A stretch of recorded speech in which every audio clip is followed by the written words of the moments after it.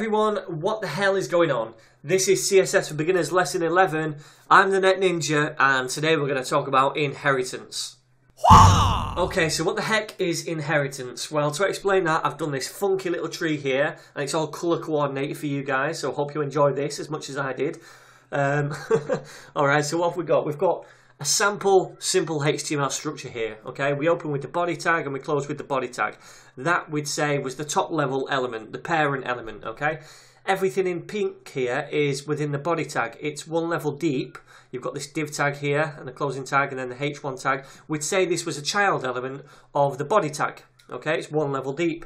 And then finally we've got this p tag here with text in it, which is yellow. We'd say that is the child of this div tag here, and we could say it's the grandchild of the body tag because it's two levels deep within the body tag but only one level deep within the p tag. Now, how is this important with CSS? Well, the way it works is this. If we apply styles to the body tag here, then everything within this body tag will inherit those styles. So if we say, okay, we want a font color of green for the body, and we apply that just to the body, then everything within it would automatically inherit that style and have a green color, a green text color. If we say, okay, we want to give all the div tags a color of blue, then everything within the div tags would automatically be colored blue. We don't have to style the P directly because it's inheriting from the div style. Alright, so to put this into practice, we're going to go back into the code and go through a few examples.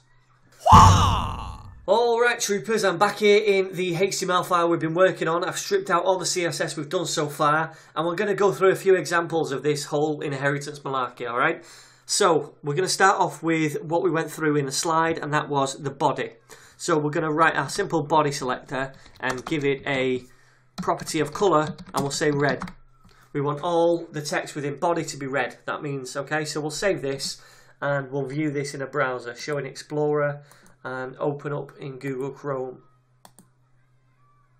And there it is, simple as, everything's red. And that's because everything within the body, all the tags that are within the body are inheriting that style, okay? So where we put here, colour red, it's saying, okay, well, apply this rule to every div tag within the body. Okay, everything within that body tag. Now, what if we want all the divs, these two, to be coloured blue? Everything within that we want blue. Well, we can override this this body tag, and this is a form of a conflict, by the way. It carries on from conflicts, and we could say colour blue. Right, well, the CSS is going to say, well, hey, okay, I found the body and I'm going to colour everything inside the body red, and every tag is going to inherit that. But then this div tag is going, whoa, not me, not me, I want to be blue. Okay, so we're overriding that default inherited style. So everything now within the div tags should be blue. So let's have a view of that in the browser again. Oops, let's save this first. Open this in Chrome. And there we go, we've got the div tag at the top with the headers in and the div tag with the paragraphs in, which are blue, so they're overriding those inherited styles. Alright, so now what if we wanted the p tags to be green? You know, they're like, well, hang on, I don't want to be blue, I want to be green. Even though they're inheriting this div style here of blue, the p tags, we can override it further by saying, okay, well, all p's I want to colour green. Okay, so again, oops, the CSS is coming down here from top to bottom. It's saying, well, okay, the body, I'm going to colour all the text within that red, and then the div tags are going, no, no, not us, we want to be blue, so we're colouring all the text within div tags blue, and then finally at the bottom you've got these p tags going, no, no, no, we want to be green, so then the p tags are being coloured green. So these inherited styles as we go down through the chain of children are being overridden by the styles themselves on the elements. Okay, does that make sense? So we'll view this in a browser once more.